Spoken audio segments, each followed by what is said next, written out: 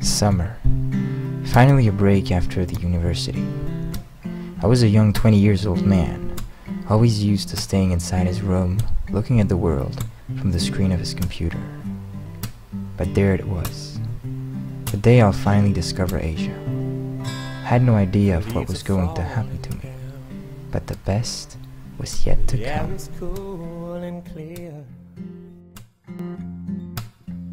It's a season of change, and the night we waited for is here.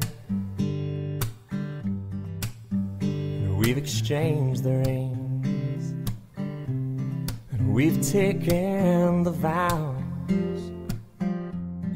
The ceremony's over, baby, oh, and the honeymoon is starting now. This is the first dance, but it won't be the last. Timeless moments like this, they won't ever be a thing of the past. We'll spark a candle tonight, an eternal flame of romance. When the honeymoon is over, baby, I'll still move you like the first dance.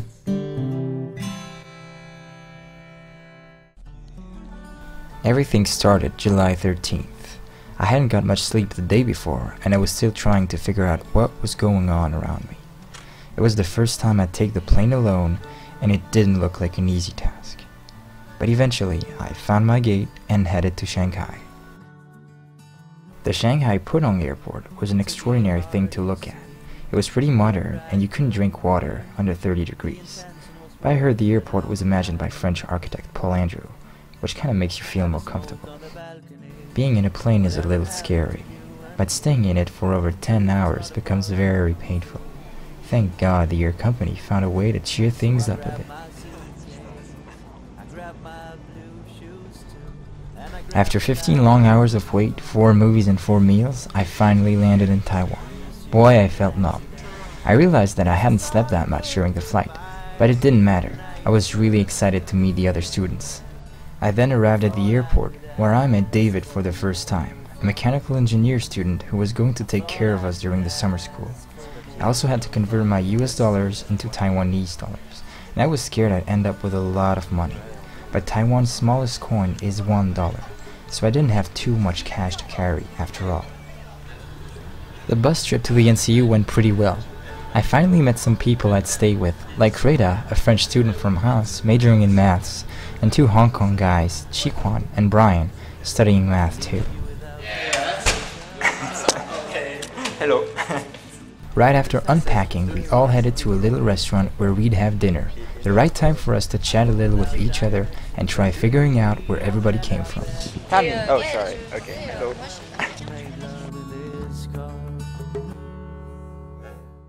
My first day at the NCU started smoothly. After a quick breakfast just below our dorm, we headed to class, except that our classroom was located at the other end of the campus. So we walked all the way there, discovering our new environment at the same time. The NCU had been ravaged by a typhoon a few days ago, but hopefully there were no casualties. Later I discovered our classroom, where we were going to have 3 hours of Chinese language courses every day. This is Guntae, and here's Kisung, both Korean students I'll study with in Class A. Yeah, we're all beginners in Chinese. The rest of the day passed by pretty fast, and I didn't really have time to realize where I was or what I was doing. I crashed in my bed after class and took a look at what was on TV. Wow, I didn't understand a thing. So I decided to go out and eat with our counselor David and Hayato, a Japanese student. We tried out some beef and noodle soup, which was delicious even if I had a lot of difficulties eating with chopsticks. My day ended after some pool games. I was surprised at how cheap it was because the fee was proportional to the time spent playing instead of the amount of games played. By splitting up the price, I think I ended up paying 20 cents for about 1 hour 30 of play.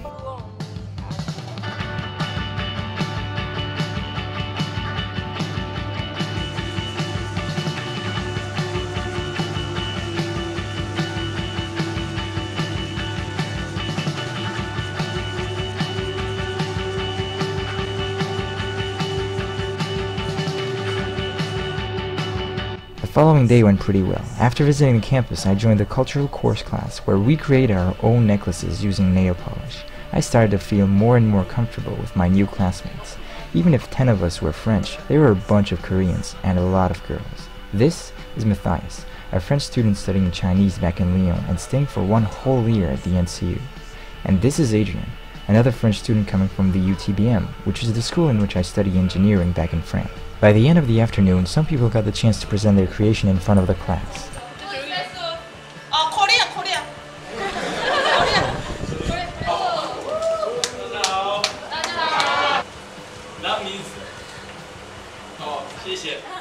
I met Boran for the first time. Hey, you. Oh, you Dongyeon. I'm your friend, Boran. Yes, Yeah, you are on film. I hope to visit your country. Yeah, you do your best to be a brilliant student.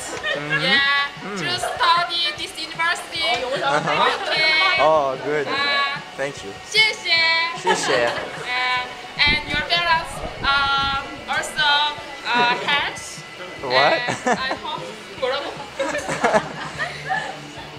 Later in the evening, we went out to visit Zhongli, which is the city where the NCU is located. I met Ava and Tim, 2 Taiwanese teacher assistants during the summer school, majoring in French.